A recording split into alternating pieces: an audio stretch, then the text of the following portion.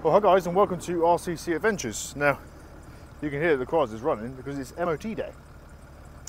Yeah, it's time to get its MOT, and then once it's got its MOT, it then can go up for sale.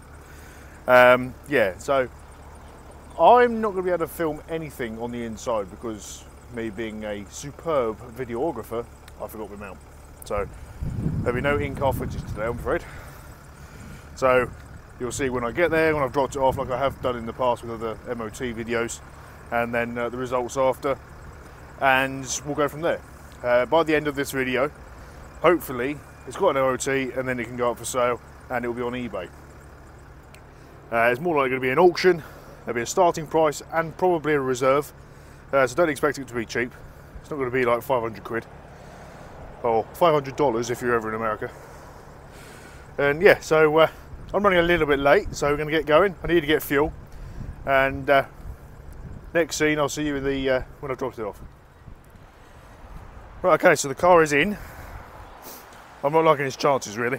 Got here, and the near side front, so the passenger front, as we're on the right hand side, we drive on the right hand side of the car, the near side front brake was dragging.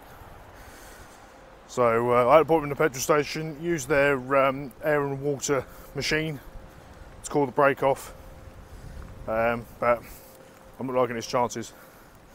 I thought I'd come up here to try and get out of the rain, but it being winter still, there's no leaves on the trees, so it's not really helping, but hey ho. But anyway, the car's in. Drove up here faultlessly apart from the brake. Didn't really notice anything untoward. I even went up some hills, didn't really notice much. And so we'll see how it does. But there might be another part to the MOT side of things. We'll see. Hopefully it's just an advisory, but you never know. So yeah, I'll keep you up to date on what's happening.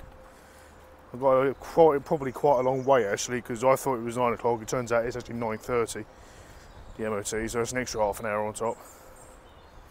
And the MOTs these days still only take an hour. So I'm going to be waiting around.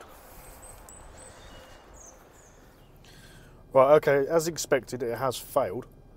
But not on things we expected it to be. I was expecting it to fail on the brake and it didn't. It's not even as an advisory. There are 1, 2, 3. There's 5 advisories. But 2 bits it failed on is an excessive engine oil leak, and the centre seatbelt buckle at the rear is missing, which is a bit weird, but nice easy fixes really. And then it's got an MOT. So obviously I've got 14 days to do that.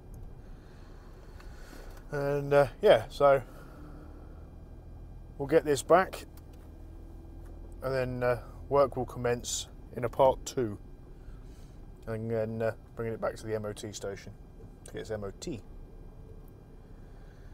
So yeah, I'm going to leave it there guys, and if you like what you see, please subscribe and give this video a like, comment and share it with your friends, and we'll catch you in the next one. So this is part 1, wait out for part 2, and then there'll be part 3 when it goes up for sale. Cheers!